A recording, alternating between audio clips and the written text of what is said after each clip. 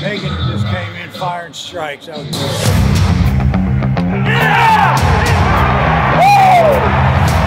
I don't even know what the wild card role is, really. It's just coming in and doing my job whenever my name's called. That's what I try to do. I mean, when you're a closer, you kind of have to have a killer mentality. And that's your mindset's got to be you're going to go strike everybody out and then just go attack hitters. It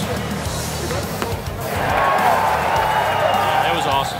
That was that first, I guess, big-time night game, and it was a blast. It was everything I hoped it would. It's really good when we go together because you have me that's going to sit there and pitch. I don't have nothing crazy that's going to, you know, blow you up, but I'm going to throw strikes with multiple pitches, and then Hagen comes in and he has, I mean, he's got to have the best stuff in the country by a left-handed pitcher. So he just throws the stuff down the middle and says hit it. So good luck.